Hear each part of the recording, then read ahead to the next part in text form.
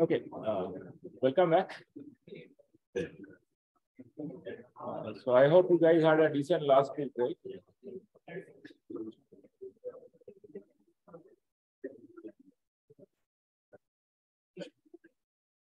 So any questions? I mean, I got one question here about this forward transmission, reverse transmission. Any other questions? Any questions regarding whatever we had covered till last Monday or Tuesday? Any conceptual questions? Yes. So in the plot that we did between I2 and V1, we mentioned that for constant level, I2 will shoot up to infinite, right? Yeah, I mean, that's the expectation. Yes. The reason of I2 shooting to infinite is Y2 line. Yeah, so it's the other way around. So essentially, if we were trying, okay, let me recap, then probably we'll right. So we are meeting after almost a week's back. So let me give you a quick 5-minute recap of what we were doing. So somewhere in one of the lectures, I tried to convince you that you require nonlinearity to get amplification, to get power amplification. So and then we also agreed on the fact that we cannot handle nonlinear networks as is. So we need a framework to handle nonlinear networks.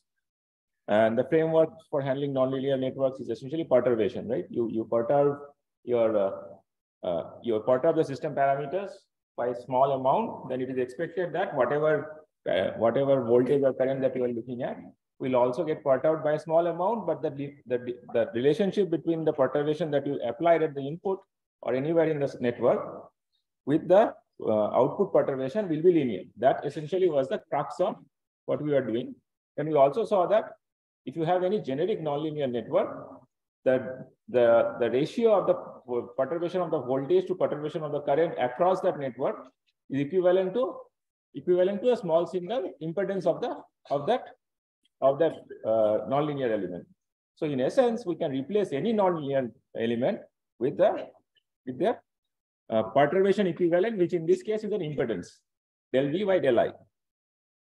So if that is the case, then it becomes simpler because we know how to handle linear networks. So in the presence of nonlinearity, then we resorted to saying that all our inputs will be small signal.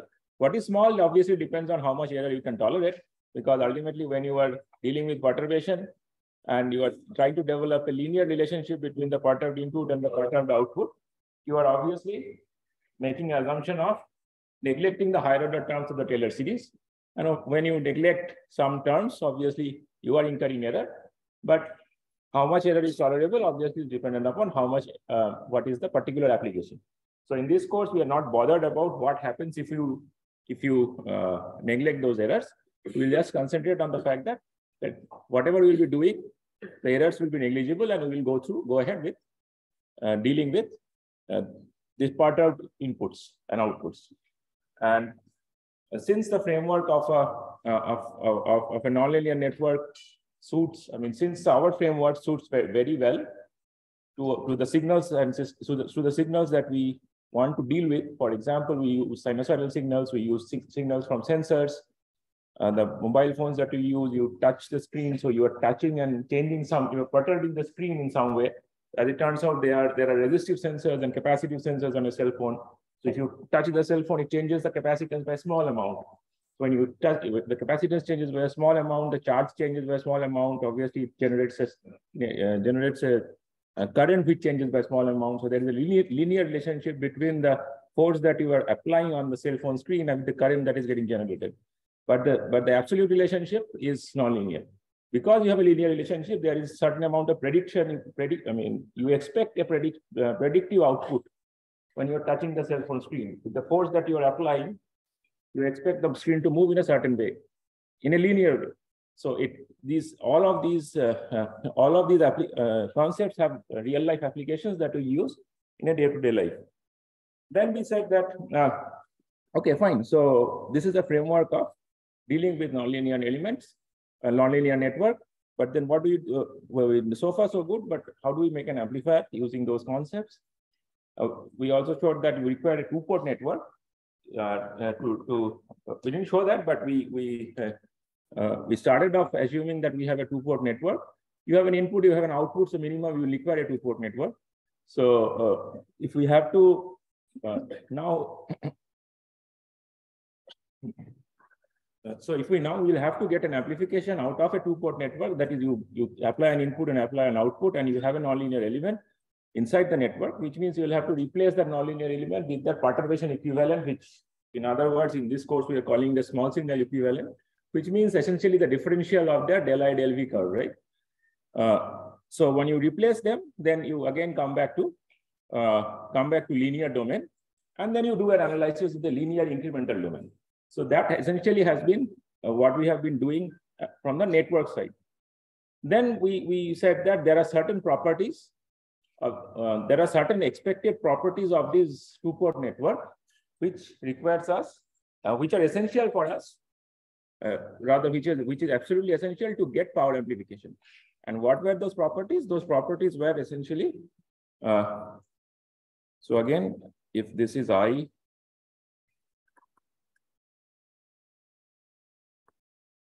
this is I1, this is nonlinear two-port. We had a relationship of I1 and I2 with respect to V1 and V2. But obviously, this is of not much use as far as analysis is concerned. Then we said that if we, all the signals of interest are varying in time or varying in amplitude. So essentially, we'll be having some input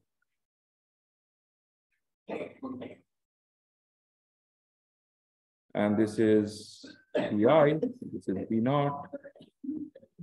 We wanted to see what is the expected Y parameter, what is the expected Y parameter model of this two-port network, which will give us amplification. And from the so the reason we now coming back to your question, so reason we want to figure out what is the expected Y parameter is because then it will help us to choose a device of our choice which can do this job. So it's not as if you pick any device, it will give you power amplification. You need a particular device which needs to have a certain type of IV characteristics which can give us power amplification. So we are essentially looking out for that particular device. Now, when you are looking out for a search, consider yourself to be a detective. What do? You look at what you need, what you are expecting, and then you try and see which device is around or what from the clues that you get from here, what device that you know of that gives you those IV characteristics. Now, how do I get IV characteristics from this? So if I know what Y11, Y12, Y21, Y22 look like or expected, that is what in ideal condition, what I expect them to be, then I will use that information to figure out which device gives us such an IV characteristics. And these Y parameters are differentials of my IV characteristics. It's certain differentials with respect to one port or the port at which you are applying the input, or maybe some other port that is a transport. So because of these, so as long as we know the differentials, we can integrate it and figure out what will be the total IV characteristics. That's essentially what we got after. And then we said that this Y parameter matrix obviously can be represented as, in a circuit parlance, can be represented as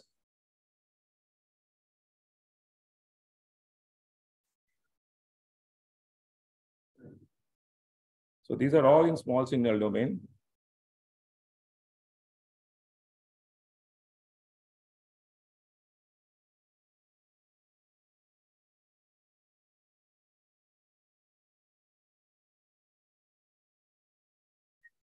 So we derived V2 over V1, and in the case that we saw, we derived with respect to when we had an incremental input with a source resistance. But nonetheless, so what we saw that this ratio of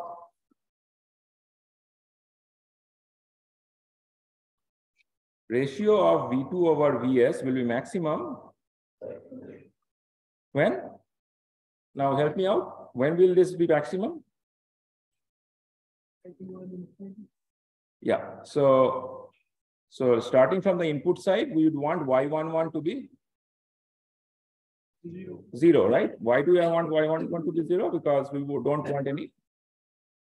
don't want any voltage difference to appear across V1. I want entire Vs to appear across V1. So I want Y11 to be 0. So if Y11 to be 0, it becomes, I mean, this essentially vanishes. Also, we wanted Y12 to be 0. Okay, before we go to Y12 to be 0, there was a question that, to go through this concept again, that why do we want Y21 to be infinity and Y12 to be 0? So let me throw the question back to you. So why do you, which among these Y12 and Y21 parameters, which one do you think is giving you forward propagation of the signal? Ultimately, we want signal to go from port 1 to port 2, right? So firstly, if we don't have either of them, there is, I mean, no signal can go, because these Y12 and Y21 are the information, are the small signal equivalents or the control sources that are helping the signal to propagate from port 1 to port 2 or port 2 to port 1, right? So these are the trans parameters, right? So if you don't have these trans parameters, the signal will not go from one port to other port of a two-port network. So as long as that is fine, then we have to see which of these parameters are of our interest. We want the signal to go from port 1 to port 2 and not the other way around in order to get amplification, at least in this context. So which means that your Y21 needs to be high. If you want gain, you want Y21 to be high, right? We agree on that? Okay, so if we want Y21 to be high and if we want as large gain as possible, we want Y21 to be as high as possible, right? One follows the other. However, we don't want any back propagation from uncontrolled back propagation from output to input, simply because it can so turn out to be that if you have, so one signal is going this way, if you have Y12, then there will be some feedback coming from output.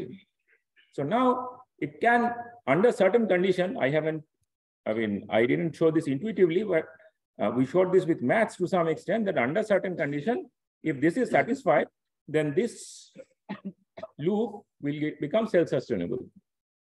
When this loop becoming self-sustainable is not such a good thing, because it essentially is telling you that even if you remove the input, nothing will happen, you will get some output.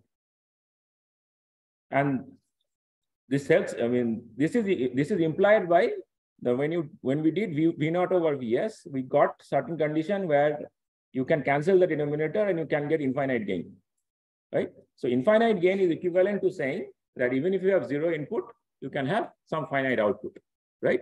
Depending on certain conditions, you can get, even if the input tends to 0, you can get output to be equal to some finite value. Now, if that is the case, which means that this is not serving our purpose for an amplifier. You can as well remove the input, but you are getting an output. Now, what output you are getting depends on how these parameters Y12, Y21, Y11, Y22 are. That has nothing to do with the input. It has everything to do with the device that you are using. So that is something we would want to avoid, because ultimately we want control. We want control over the signal that we are trying to process. If we don't have any control and the device is doing its own thing, that doesn't serve our purpose. So that is why we would like to get away with if there is any internal feedback aspects to the device that you are using, which essentially means that, let's say you have 5-6 devices to choose from, and you find out that Y12 is quite high, Y21 is also very high, then you have to be slightly cautious that under certain conditions, it can as well be that because of this feedback mechanism, the device can become self-sustainable and you can get some output with respect to input. Now, then you'll have to think whether should I use the device to make an amplifier or not. Now that becomes a question of what are the other stuff that are connected around the device. You had a question? Yes, sir. So in order to prevent the back transmission from Y21 to Y12, we need to tune down the value of Y12, right? Right. Sir, but for the transmission of I1 from port 1 to port 2, we need Y1 to be to have some significant value, right? You want Y21 to be significant, not Y12, right? You don't want a Y21 is only Y12 is relating port 2 to port 1. Okay. So that we don't want, right? So the example that I showed was if I go very close to the loudspeaker, you get oscillation, right? So why do you get oscillation? As I go close to the loudspeaker, the loudspeaker essentially is throwing out sound waves, and the intensity of the sound waves essentially varies by 1/r², right? I mean, it's a wave. The farther you are from the loudspeaker, the less intense you are intercepting, and the sound that you are intercepting is lesser and lesser in intensity. So essentially, whatever is, we have some Y12 from the loudspeaker to my speaker, but the amount of signal that I am intercepting is very small. But if I go closer and closer, right? So I can say that I'm changing my quiescent point. Overall, I'm intercepting a larger amount of signal, which means that this feedback network from port 2 to port 1 is gaining in strength. So under certain particular condition, if I go very particularly close, I mean, very close to the loudspeaker, you will see this becomes self-sustainable. And even if I don't speak, it will make noise, right? So that's what I demonstrated. And that essentially was one way to show that what happens if you have unwanted feedback. Now, obviously, we want to make circuits later on with desired feedback. We'll be putting feedback in our networks, but we'll be controlling them in such a way that it doesn't create oscillation. But you don't want oscillation to happen because of the creation of the device itself. So that is why you don't want Y12 to be of any significant value. Yes.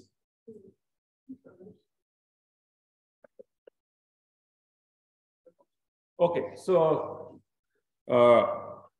why don't you tell me what is bothering you, then I will take it from there.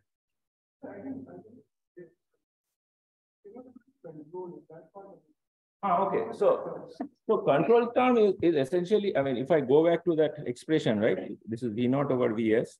You had something on the denominator, and you had in the numerator and denominator, you had something like Y11 plus Gs, Y22 plus GL, right? So now you had something here. So now, so all these parameters, Y11, Y22, these are essentially differentials of the IV characteristics of the device, right? Now, as it so turns out, the IV characteristics of the device is controllable to some extent, but not to a very accurate extent, because your IV characteristics of the device depends on temperature.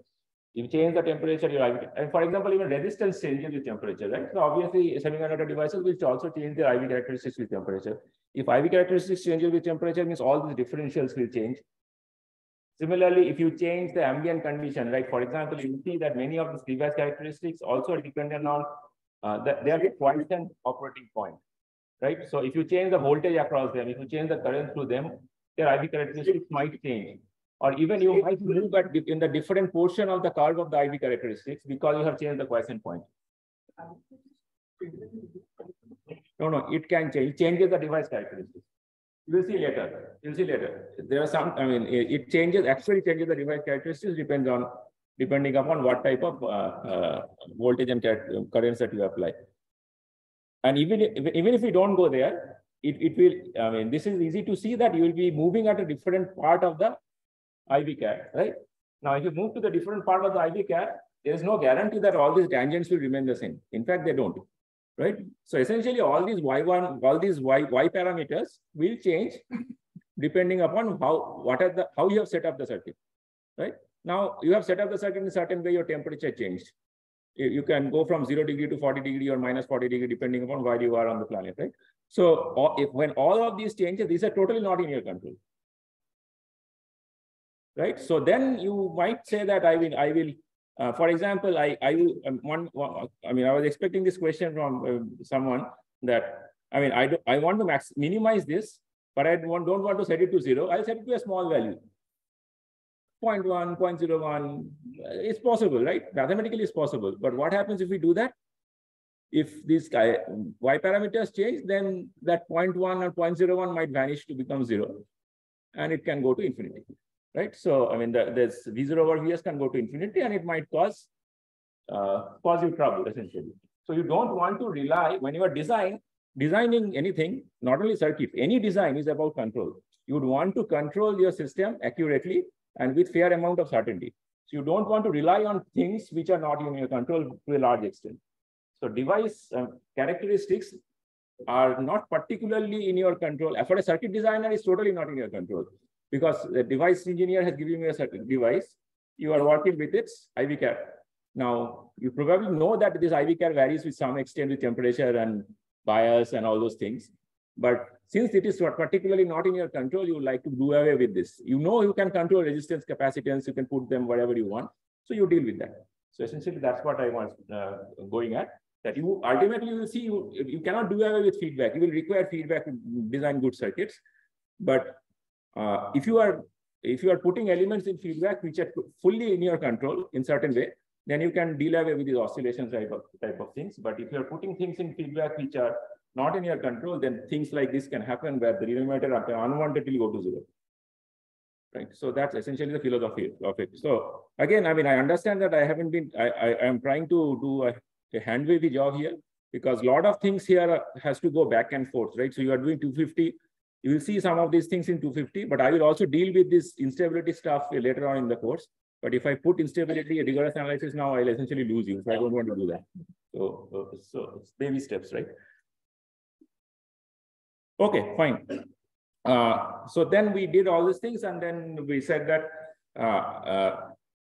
if Y11 goes to 0, Y12 goes to 0, so input port is essentially open, right? So and the output port, we knew that, I mean, we concluded that Y21 should be infinity, so or very high. And we also concluded that Y22 has to be 0 because we don't want, I mean, the current that I am getting from Y21 V1 should entirely go into RL and not into Y22. So we said that this essentially, this is my ideal. This is what we are looking for. This is the ideal, the stuff within the box is essentially my ideal two-port, incremental two-port network with only one voltage control current source in the incremental sense. This is the ideal. This is the expected device if we can get one. But no surprises for guessing that we don't have a device which does all of these together. Satisfies all of our requirement. But there are devices which we can get close enough. So we'll look into those devices from here on. And as it turns out, MOSFET is one device which gets us pretty close to what we want. And that will be the point of discussion from here on. Okay. Even you guys have done IV characteristics of BJTs in ESC 201, I presume. BJT is one cell device which also gets us pretty close to what we want.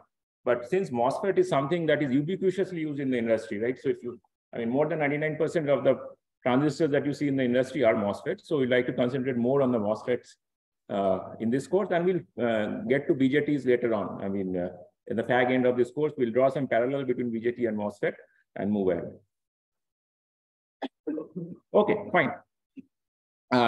Also, we in the last class, I gave a very elementary introduction to semiconductor devices, and we looked into PN junction. By the way, I forgot to mention this. One of you asked me after the class that is VBI the built-in potential of a PN junction. If we recall, the built-in potential of a PN junction, is it equal to the cut-in voltage of the PN junction? What do you think? What do you mean by cut-in voltage of a PN junction? Pardon? Right. So the definition of cut-in voltage that we have learned in ESC 201 or even before that was the fact that you apply certain voltage, and before that voltage there is no current. After that voltage you have certain lot of current, right? But now we know that there is no such thing as cut-in voltage in a diode, right? So it's basically a mental model or a model that we use to make our life easy. Because your forward bias characteristics is exponential. It's nowhere it says that beyond something current will go to 0, after something it will be very high. It's always exponential. But because of the fact that exponential rises very fast, right, with respect to the independent parameter, we say that if we are operating within certain range of currents, let's say millimeter to 2 millimeter or millimeter to 10 millimeter, not millimeter, milliamps. Right. So if you are operating in a certain range of currents of, let's say, milliamps to 10 milliamps or something, then because of this exponential nature, I can assume that the diode voltage, forward bias voltage, hasn't really changed. Right. It's a very strong nonlinearity. So we assume that the diode voltage hasn't changed. So then we say that if you are operating at that particular voltage, in that particular current range, the voltage across the diode is pinned to some value. It hasn't changed. And that essentially we call it as a cut-in voltage. So it's a theoretical construct that we have used to make our circuit design easier. It's not a fundamental property of a diode. So built-in voltage of a diode has nothing to do with the cut-in voltage of the diode. If it appeared to be so from my last lecture, then I apologize. It's not meant to be that. Okay. So let's now proceed with the content of this lecture. So now that I've been told that even in the last class, it appeared that you guys are comfortable with the fact that there is some amount of doping in a semiconductor, and depending on the type of doping, you can make it hole dominant or electron dominant, right? So in one case, we call it a p-type semiconductor if it's hole dominant, and we call it an n-type semiconductor if it's a electron dominant semiconductor, right? So as it turns out, when you will be learning semiconductor devices, you will see that most of the devices that we use it starts from a piece of silicon. It starts from a piece of silicon which is initially doped with p-type, right? It's initially doped with p-type. So let's say I took a piece of silicon and did a cross section of it. I'm looking at a cross section of it, and you can assume that this is a p-type semiconductor. And we call it generally P minus because its minus and plus are used to indicate whether it is lightly doped or heavily doped. Again, these are terminologies. You don't have to bother about it. But if I use P minus, don't think that it is something really different. It's essentially to do with the concentration of the doping of holes and electrons that you have used, right? So generally, you're in an intrinsic silicon, the doping the free electron concentration is of the order of 10 power 10 per cubic centimeter. In case of if you dope it more than 10 power 10 per cubic centimeter, obviously it will become either P or N type. But now, depending upon how much you dope it by, if you dope it by, let's say 10 power, you can dope it by 10 power 15 acceptor ions, you can dope it by 10 power 17 acceptor ions, 10 power 19 acceptor ions, and so on. So depending upon where you are in that range, it's sometimes called lightly or weakly doped or heavily doped. So P minus, essentially, what I am trying to convey here is that P minus means you have a weakly doped P-type semiconductor. So now let's assume that somebody has come up and said that I'll put a insulator on top of it. Okay, I put some insulator on top. So this is an insulator.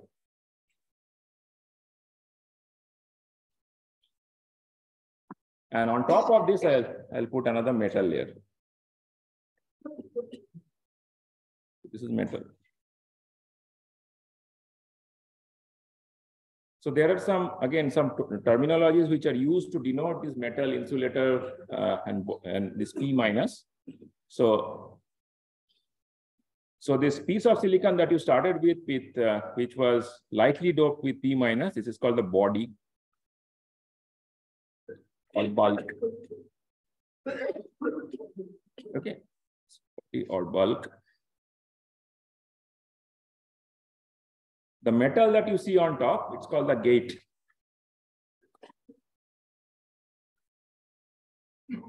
And this insulator that you see, it's generally, it's not, the purpose of this insulator is essentially to make a capacitor between two plates. Whenever you see an insulator and you have a metal on top, you should assume that something underneath is probably also acting as some, the purpose of this is probably electrically is to give you some capacitance. We'll see how it gives, but this insulator is almost always made up of some sort of oxide. So essentially you oxidize the silicon and you get some SiO2.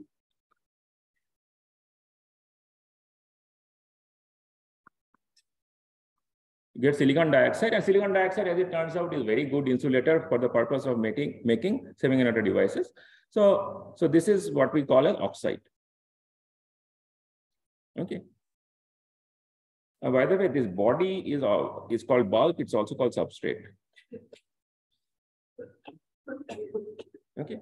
So now, because you see, you have a metal on top, you have oxide in the middle, and you have a substrate on underneath. That is why this structure is called MOS structure, right? So this is called MOS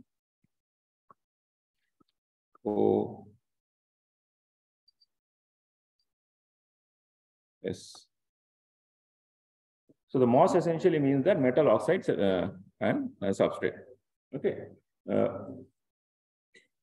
So now, so this is what the initial MOS structure used to look like. Now it has got, I mean, the contents of this have changed over the years. Instead of metal, we use different variants of materials. Often we use polysilicon. This is the amorphous version of a silicon, which has fairly high conductivity. And why we use that is a part of, I mean, how easy to make these structures. What are the thermal, what are the conductivity properties of these materials? Those are something that we will learn later on in device-related courses. But it doesn't matter for this course. It doesn't matter whether you have metal or you have silicon dioxide or gallium nitride. It doesn't matter.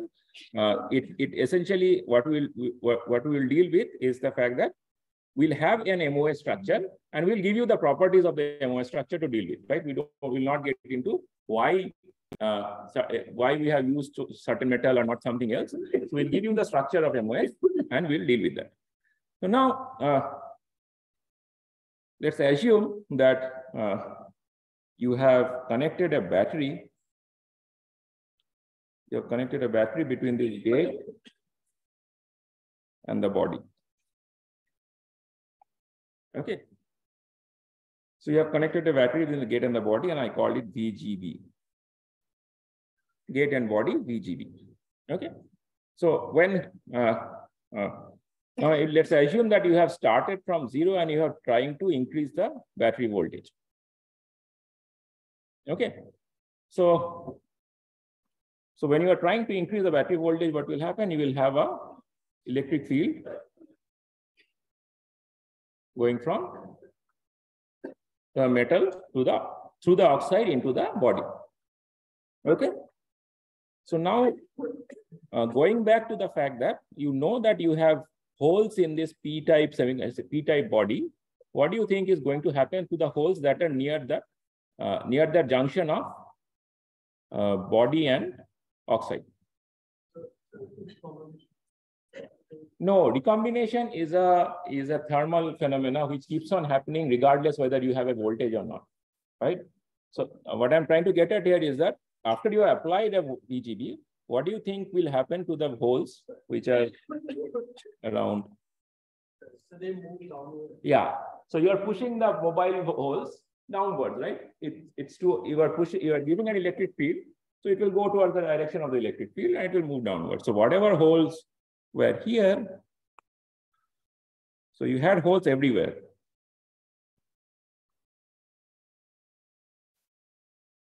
But you also had immobile ions, right? How did you get holes? You get holes by doping it with acceptor ions, right? Trivalent impurities. So those impurities, the underlying ions are not mobile. So you have, we call it A because it's called acceptor. So you have immobile acceptor ions everywhere. And you have holes also of equal concentration everywhere. Now, when you apply an electric field, these holes will desert that section and will go away, right? So because you have pushed the holes away, so these holes will move away.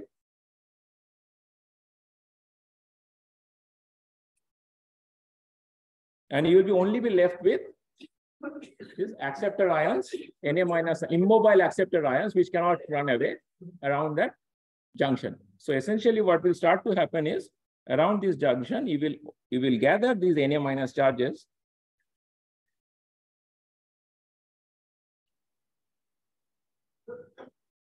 Okay. So now it should be intuitive that if I keep on increasing this VGB, so this area where we have only Na- charges, that is the depletion region. This is equivalent to the depletion region in a PN junction. So this depletion region will expand in width, right? Because you have to give, you have to accommodate for the fact that the electrical lines of force that are generating from the metal has to terminate into the semiconductor. So which means that if you have certain amount of charge on the metal, you have to have equal amount of charge in the semiconductor also, right? Otherwise, the lines of force will not terminate. Okay, so in order to terminate the lines of forces, which means that you will have to have more and more of this Na minus within this depletion region that you have accumulated. Okay, so which means that the depletion region width will keep on increasing. So this depletion region will keep on increasing as you keep on increasing the VGB. Does that make sense? Does that make sense? Okay. So now,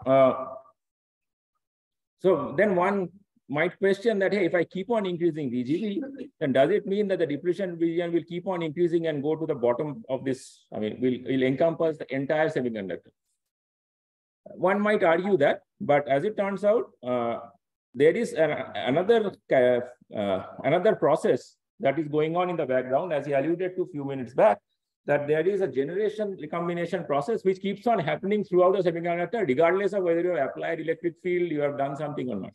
That's it. As long as you are away from 0 Kelvin, there is generation of electrons and recombination of electron hole pairs and recombination of electron hole pairs that's happening throughout the semiconductor, which means that there are let me remove these Na minus. We'll assume that these Na minus are there, but note that you are having these electrons and holes getting generated everywhere in the semiconductor.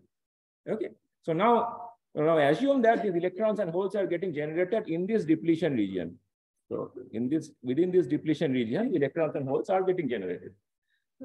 Now, in the presence of electric field, what do you think will happen to the electrons, and what do you think will happen to the holes? The holes will get pushed out. The holes will get pushed out, and the electrons will get pulled, right? So so essentially, what will happen? Slowly, you will be gathering electrons near this surface. Yeah. So now note that you have an insulator in between. You have an insulator between the metal and the semiconductor. They are not directly connected. Because they are not directly connected, it cannot punch through, right? So since it cannot punch through, as it turns out, in some of the modern devices, they indeed punch through. That is called tunneling. But I mean, we will steer clear of that as of now. So let's assume they don't punch through. If they don't punch through, then with increasing VGB, you will start gathering more and more mobile electrons, right? These are mobile carriers. These are not immobile ions. You are starting to gather more and more mobile carriers, almost flush along with this oxide semiconductor interface. So you are gathering more and more mobile carriers here.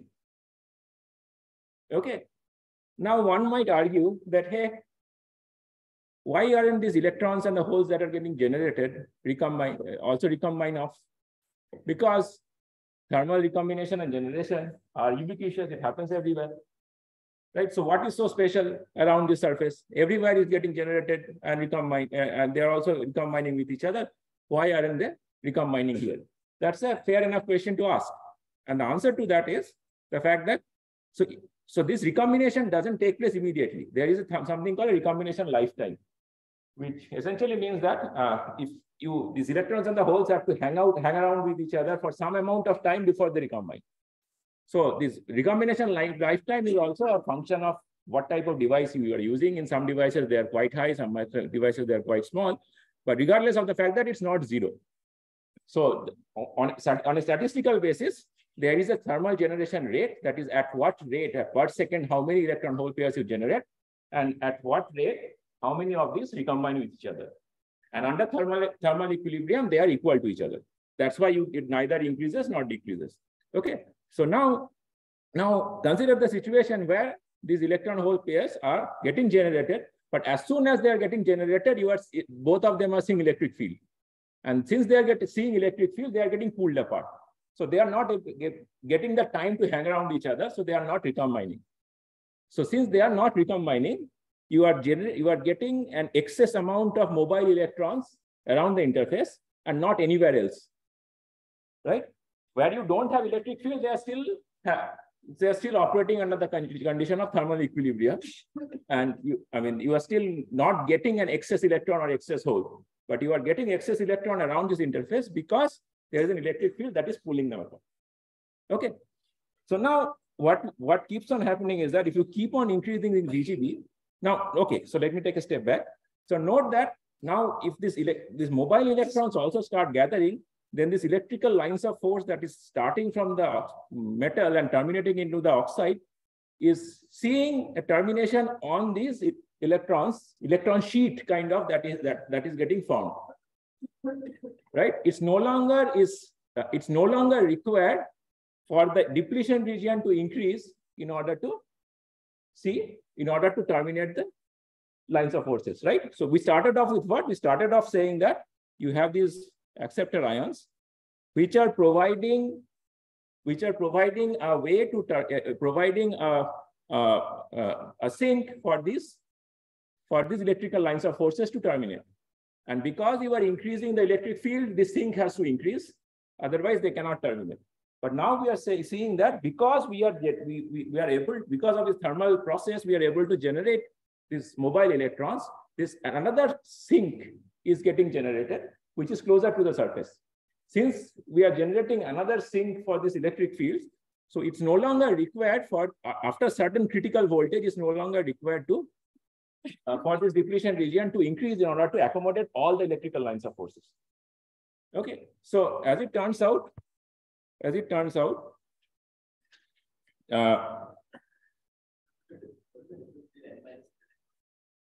minus is the acceptor ion, that's immobile, right? So let's say you had doped with boron, right? So boron accepted an ion and sat there.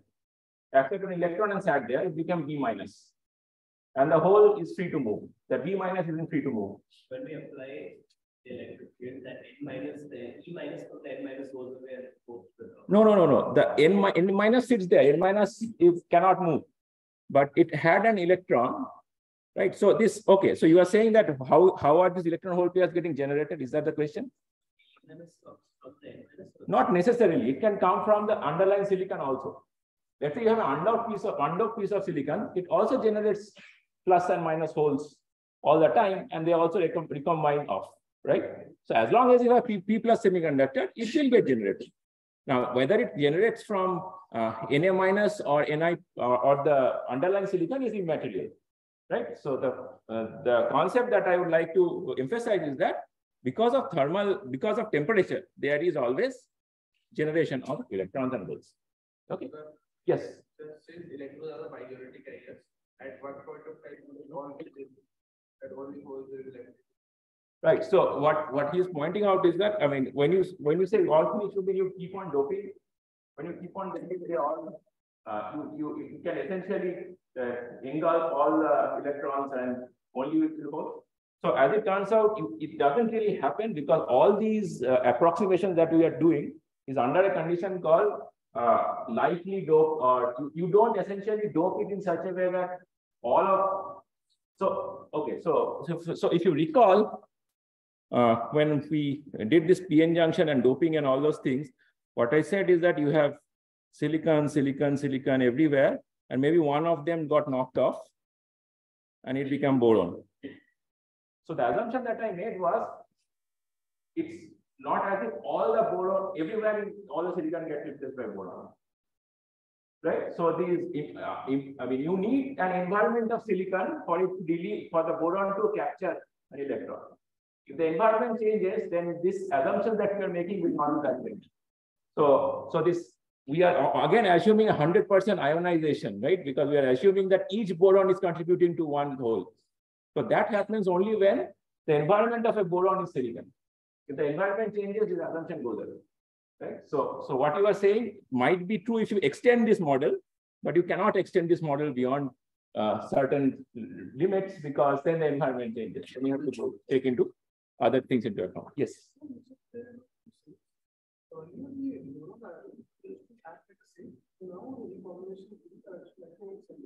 don't know how there's a second sync because electrons, more and more electrons will come, and they'll be absorbed by the acceptor ion.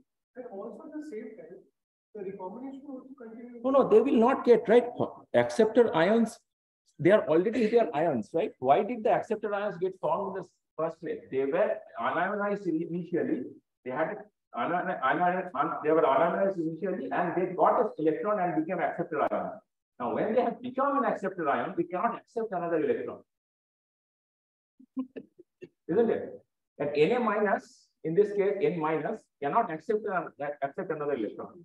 So even if it's sitting there, it's kind of sitting like a dead duck, right? It cannot do anything. So now, if there is a background electron hole pair that is getting generated, the holes will go away because you are generating these electron hole pairs under the influence of an electric field. So the holes go away and the electrons then stay back, right? So that's all that is happening. Now you are generating an additional. So the total negative charge in the semiconductor was initially only being contributed by the acceptor ions. Now the total negative charge is being contributed by acceptor ions plus mobile electrons, right? So now as you keep on increasing the electric field, you tend to have more and more of these mobile electrons. And so that is why the need for these acceptor ions to increase is not there anymore, because these mobile electrons are hogging the line like that. They are almost at the sheet. They are terminating most of the electric field. So no more electric field are penetrating into the semiconductor interface. So that is why after certain critical voltage, right, or threshold voltage, you don't get any more. What you get essentially is only influence of the mobile electrons. So if you after certain threshold voltage, if you increase the voltage by another delta V, you will see a total increase in charge in the semiconductor. But that increase in charge will be solely due to increase of the mobile electrons, not due to Na minus. Correct. Right. So that essentially is what gives us what we want, because what we are after is we are after carrier transport, right? You have to we are interested in currents and voltages. In particular, in this case, currents. In order to get currents, you need mobile carriers. We are interested in mobile electrons and holes. We are not particularly interested as circuit designers in what happens to the ionized impurities which cannot move. We are interested in mobile electrons and holes. So in this case, as you see, that we are able to generate mobile electrons in certain portion of the semiconductor by applying voltage somewhere else. Okay, so that is the key here. We are able to generate electrons in the piece of semiconductor by applying voltage somewhere else. We are able to generate these mobile electrons. Now, this control is fascinating because you say that I turn on the tap, mobile electrons get generated. I close the tap, they vanish. Right? I reduce the VGB, the concentration of the electrons go away. I increase the VGB, I get more and more concentration of electrons. And this is modeled. This is modeled as the electron concentration or the total charge concentration underneath here is modeled as, let's say, Q is equal to this capacitance. You have a capacitance, obviously, because you have a metal, you have an oxide, metal insulator, and you have some concentration of electrons which has gotten generated, which are flushed along the surface, right? So you have COX. Ox is basically denoting the fact that there is an oxide times a voltage. What is this voltage? This voltage is equal to, what is this voltage? VGB minus VGB, it's supposed to be VGB. It looks like VGB because it looks like I have applied VGB between these two terminals, right? It looks like a parallel plate capacitor. It looks like a parallel plate capacitor where we have applied VGB, right? But it's not actually VGB because note that we expended some VGB in order to generate the depletion region. After that, the magic started to happen. After that, we were starting to get free electrons. So which means that there is a certain amount of threshold voltage before which you don't have any significant number of electrons. After that, you have some significant number of mobile electrons. So that threshold voltage we denote as VTH. Okay. So again, this is a model. From this model, you should not conclude that when VGB equal to VTH, actually there is no mobile electron. There are always mobile electrons. But whether it's significant for us or not, that's a different issue. So as circuit designers, what we say is that this is not significant when VGB is less than VTH. It's significant when VGB is more than VTH. So we'll use this as our model to develop our current voltage equations of a MOSFET. Okay. So the key thing to take away from today's lecture is the fact that we have a device. We have a device which can give us controllable electron density, controllable free electron density. So which can be controlled by using a separate voltage source. Okay. So this control is something that is extremely important when you're doing any design. We'll harp back to this multiple times. And from the next class, which will be on Wednesday, we'll take it from here. Okay. Yes. You told about